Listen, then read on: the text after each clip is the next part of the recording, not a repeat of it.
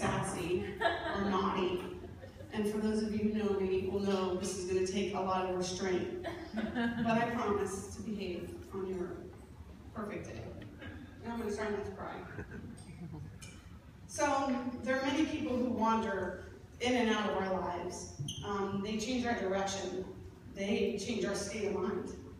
And they make us reevaluate where we're going and who we're going with.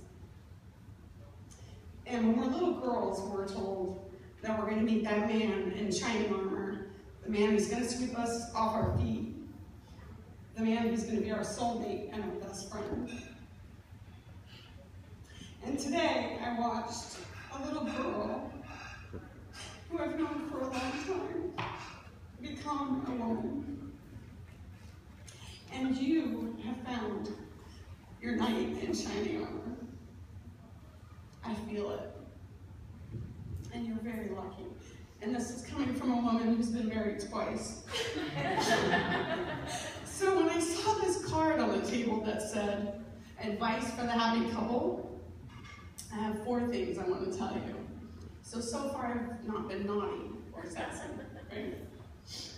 Number 1, always have date night. Always have a date night, regardless, children or dogs. Number 2, no one, and those of you who know me are going to think this is far-fetched coming from me, but no one but your husband comes first, and that includes your children. Number 3, it's not important to be right. It's important to be right there. And number 4, and this is for your mother, always be able to stuff 2 eggs in your mouth.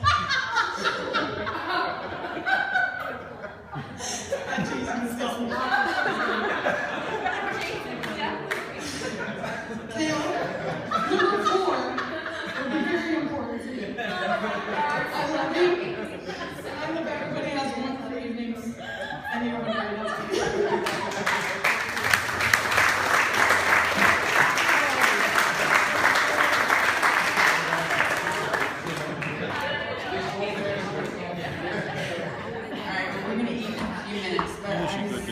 I have a little something I want to say too. Most of you here have a really big part of me and Kayla's life, because as most of you know, it's been me and Kayla. And we did it. We made it. And she's the one thing I can look at in my life and say I did it right. She's just perfect. And she married the perfect man. And I'm so happy to have him in my family and his family in my family. And I know without a shadow of a doubt that he would treat her and love her forever. So I just want to thank all of you that are here. You know who you are, who've been so valuable to us in our lives, been there when we needed you and supported us through so many things. Just thank you so much for being there for us. And now Kayla wants everyone to eat and dance and have a great time. Thank you all so much.